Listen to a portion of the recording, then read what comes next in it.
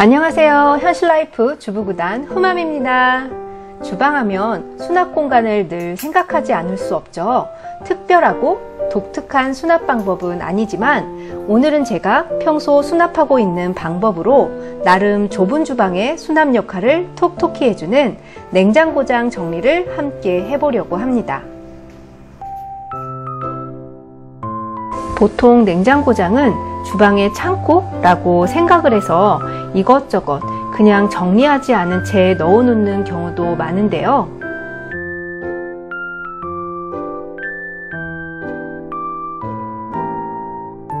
이 냉장고장도 하나의 수납 공간으로서 공간 활용만 잘 하시면, 특히 저희 주방처럼 좁은 주방인 가정들은 더 많은 수납과 함께 사용하기도 편하고 보기에도 깔끔한 정리를 하실 수가 있습니다.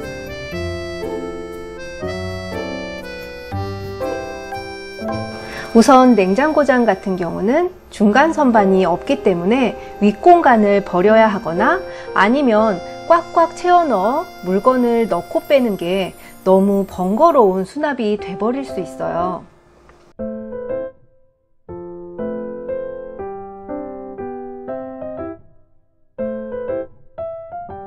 그래서 저는 냉장고장에는 이 압축선반을 대부분 이용하고 있는데요. 이렇게 압축선반을 이용해서 위아래 공간 분리만 해주셔도 수납 활용과 동시에 편한 사용까지 가능하기 때문에 저는 지인분들에게 압축선반 정리를 추천드리는 편입니다.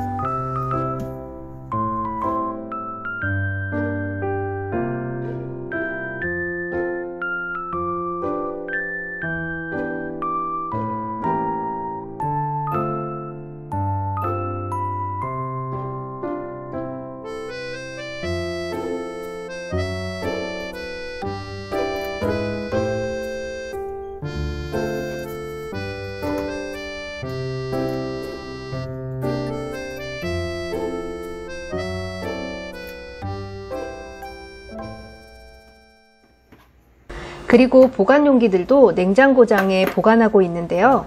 낱개로 하나씩 보관했을 때보다 이렇게 트레이나 바구니를 이용해서 정리를 해주니까 확실히 꺼내기도 더 쉽고 깔끔하게 정리를 할 수가 있어 좋더라고요.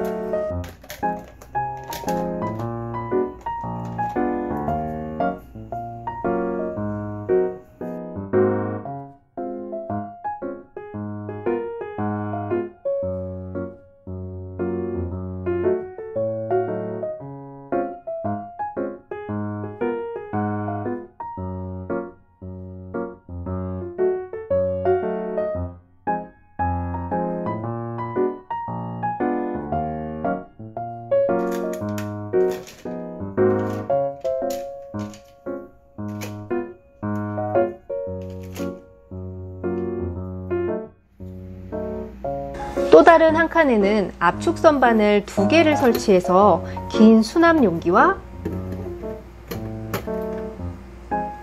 몇 개 되지 않는 보틀병을 보관해 주었는데요.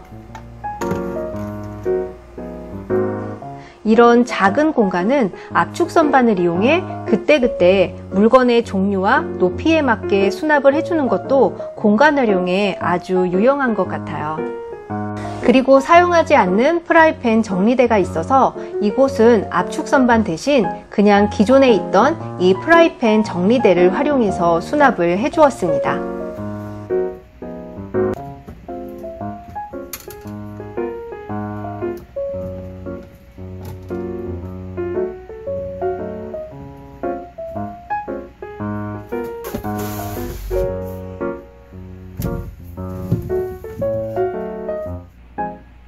냉장고장에는 이렇게 대부분 압축선반으로 공간을 만들어서 수납하고 있는데요.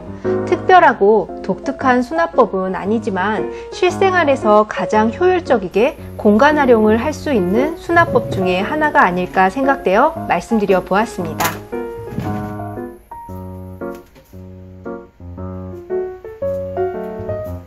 그럼 오늘 영상도 함께 해주셔서 감사드리고 저는 다음 시간에 또 뵐게요. 구독, 좋아요, 알림까지 눌러주시고요.